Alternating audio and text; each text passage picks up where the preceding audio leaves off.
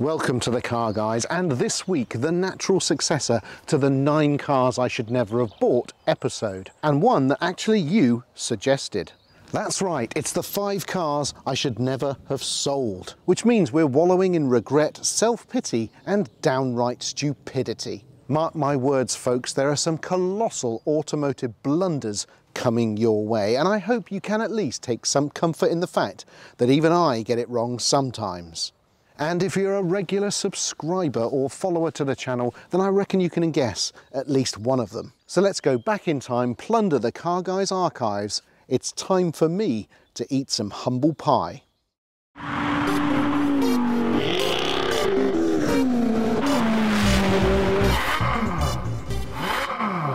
Before we get straight into this week's episode, a quick thank you to all of you who have subscribed to the channel so far. We really appreciate the fact that you're supporting us with a simple click of the subscribe button, and whilst it doesn't cost anything for weekly Car Guys episodes, the growth of subscriptions is something that we can use to gauge the success of the channel and boost our morale. If you haven't already, please subscribe. It really means a lot and it allows us to create even more content in the future. Here we are then, the 5 cars that I should never have sold, and of course there are a few vehicles here that you may not expect and a surprising bias towards one particular brand. Why do you sell anything at all, Damian, I hear you ask? Well, it's a good point, because let's face it, if you don't ever sell anything, then you can't actually regret anything. But even for me, there are limits to how many cars I can store, how many I can maintain and look after, and also how many I can afford.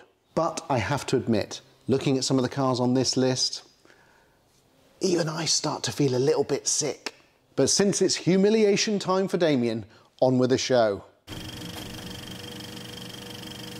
And the first one this week is this, the Porsche 911 993 Carrera. This is the 2-wheel drive basic 993, but it's the sweetest handling, I think, of the whole range. It's midnight blue, it's got marble grey interior, and it was my first ever 911, so it has a very special place in my heart. And like my 355 Spider, which is my first ever Ferrari, and I still own over there, I probably should have kept my first Porsche as well. This was the perfect driving car. It really taught me a lot about vehicle dynamics and handling. It taught me how to handle an older 911. And of course, it was such a big step up from the MR2 sports car that I had previously, that it also taught me about engineering integrity, the beauty of the build quality and reliability of the Porsche brand. It got me excited about Porsche for the very first time. So you could say it started my love affair with that brand. My car's registration was November 126 Charlie Oscar Victor. And before you ask, yes, I have looked for it and I can't find it anywhere. So it's either been scrapped or it's on a different registration plate, but either way, it's probably gone now. I bought this car from Dick Lovett in the centre of Bristol on a very cold December day. December, a good time to buy cars, of course, because not many people do, and so those dealerships really want to hit their end of year targets. My car was a Ram model, so just a little bit faster, probably the one to buy. In terms of 911s, it really was the perfect first one to have. I still think of it often, and I have to say, this is one that I should never have sold. Next on the list is the Porsche 911 996 GT3, and this is the Gen 2 model, not the Gen 1. I've never really been that fussed about the Gen 1. For me, it's all about the Gen 2 one, which is the one that Jeremy Clarkson tested against the Challenge Stradale. I love the prominence and stance of the thing. I love that rear wing. And for me, this was the first GT3 that I ever bought brand new. Because of course, back then, you could do that. You could walk into a Porsche dealer and say, I've heard about this new GT3. Could I have one, please? They would put my name down, take a deposit, and you would actually get one. There was none of this allocation nonsense that you get these days, and you didn't have to buy 15 other Porsches to get it. You could actually put your name down as an enthusiast and actually get one. And this was mine, a basalt black beautiful example. Had a bit of carbon fiber in it, but it looked mean, it looked really low, and that engine, that incredible engine, which just revved and revved and revved and sounded sweet as a nut. I mean, it is not often that I think of previous cars that I used to have, but I have to say the 996 GT3 does come up quite a lot. I even saw at Paul Stevens once a 8,000 mile example, which looked almost identical to mine, and I was so close to buying it, and I really should have done, because it was the perfect price and it was also the perfect spec. I should have got one. It cost £86,000 new with just a small number of options on it, and really, yeah, this one took me into the stratosphere. The 993 911 was good, but compared to this, I mean, this felt like a starship. If I still owned this car, I would be the only owner, one owner, 996 GT3. What an incredible story that would be. I still remember how rough the engine sounded when you first started it up and just left it to idle. Honestly, it just sounded like you just poured a load of ironmongery into a washing machine on the spin cycle. But once it started revving, once it really got on song, wow, what an engine, what a noise. Yes, the handling was pretty tricky, especially in the wet, but I have such a soft spot for this car, and should I have sold it? No, I should not. Next up, a bit of a surprise, I think you'll admit, and it is the Audi RS6. Now, this was the first estate car that I'd ever owned, and of course, anyone who knows that this is one of the uber super estates that you can buy. The RS6 Avant. It was in the right colour. It had all the options you could ever wish for. It was absolutely fully loaded. It used to be a demonstrator, so it had great amounts of carbon, tons of tech, but of course, it's super fast, it's four-wheel drive, it can cope with any weather conditions, it's got an enormous boot so you can chuck anything into it. So in terms of a practical car for the Car Guys garage, it was fantastic. It also sounded fantastic, it was practical, it was safe. It's just the perfect all-rounder. And I even picked it up for a great price as well, but for some reason, I let it slip through my fingers. I was caught at a weak moment and decided to sell. And really, I probably should have kept it for a bit longer. I mean, it was incredible.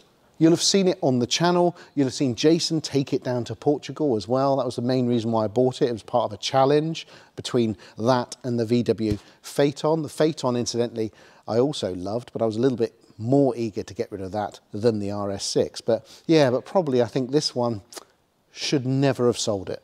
Did I look like a complete hooligan whilst I was driving it? Yes, of course. But sometimes you need a bit of hooligan in your life.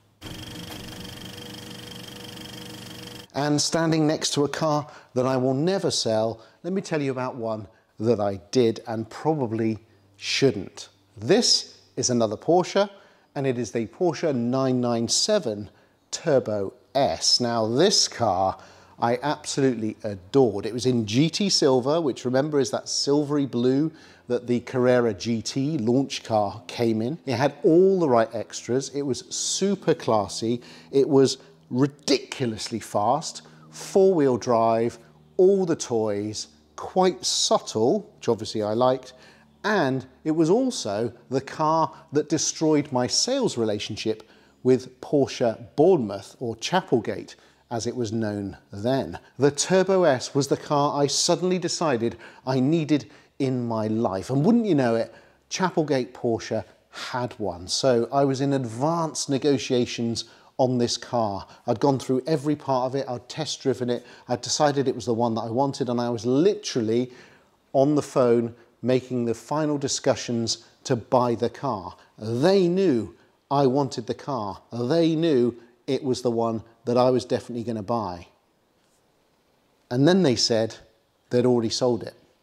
Right out from under me, they'd already sold this car. Whilst I was right in there and at the point of actually paying the money for it, they gave it to someone else. And that is unforgivable in my book. If you're going to build a relationship with someone, you do not stiff them and stab them in the back like that. So from that moment on, I would never buy another new Porsche or used from Porsche Bournemouth again. It all stemmed from there. Has there been any attempts to reconcile? Of course not. It's Porsche. But from my point of view, that really damaged my view of Porsche authorised dealers. I thought they were more honourable than that. Could have been a rogue salesperson, who knows? But no one really tried to make any amends. So what happened then is I walked obviously away from them straight away, but I found another car almost identical, I think at Castle Motors, and that's the one I bought. I traded in my Aston Martin V8 Vantage and I got my 997 Turbo S, and I mean, it was just the sweetest car. It was absolutely fantastic. It was featured in Total 911 magazine. Why did I sell it? I can't even believe I'm saying this. I sold it because I found it a bit too boring. It was a bit too good at everything. It was so accomplished and perfect that it didn't have any of the little flaws or foibles that sometimes endear you to a car. It was just too good.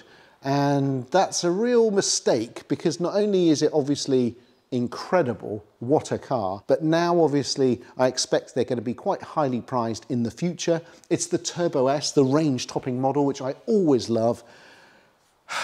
Yeah, I sold it. And you know what? I really shouldn't have done. And here we are then, we're at the end of the 5 cars that I never should have sold. And yes, yes, yes, you know what it is. You've all been pillaring me ever since it happened. And now, in front of you and the site and all of this congregation, I say absolutely, Damian, you were an idiot to sell your Ferrari F40. This was a car, of course, that I should have kept forever. I definitely should have kept until they went up to 2 million quid.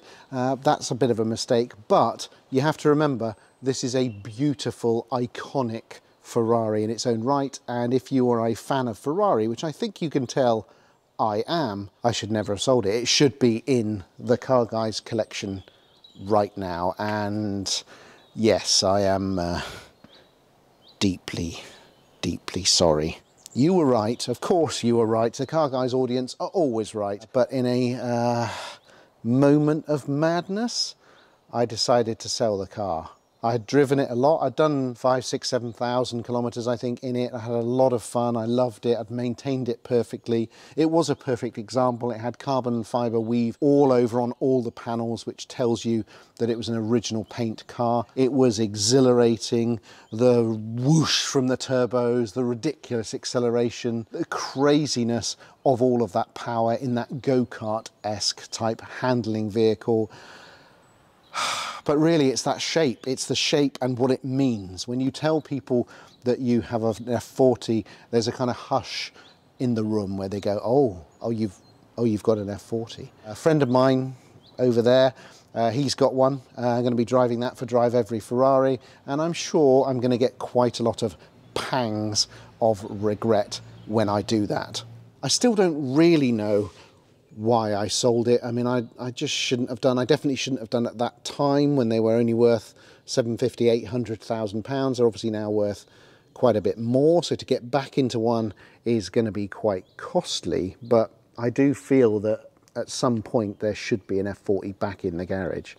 But that's going to be a bullet biting time, because yeah, it's going to be a big purchase. This is one that I absolutely regret. I should never have sold it, and I do think about it quite a bit. A friend wanted it. I thought it would be a good idea. I thought he would keep it a long time. Yeah, just didn't turn out like that. So my lovely, cherished, low mileage, low owner F40 sadly went, and it's the one I think about the most. It's the one that eats me away. Most of the other cars that I've got rid of over the years, I don't really care that much. But yeah, this one sort of still hurts.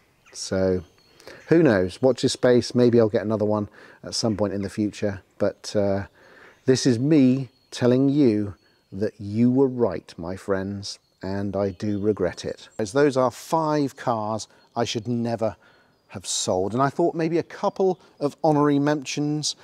The Challenge Stradale, I shouldn't have sold that really, but to be honest, I was relatively happy with that. But also that Porsche 911, the early car, the Super Sport Targa, that had the most incredible side profile and was just such a great car to leap in and just go off and drive. You didn't really care about the condition too much.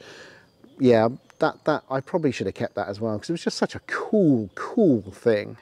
Everything else has got a good reason really for me to get rid of it. I'm pretty happy with those decisions. But these 5, if you were going to twist my arm and get me to talk about the ones that I do think of, this was those. So I hope you enjoyed the episode. I hope you found it interesting. I hope you enjoyed my penance. And if you like what we're doing on the Car Guys channel, please subscribe, leave comments and likes. And there'll be another episode next week.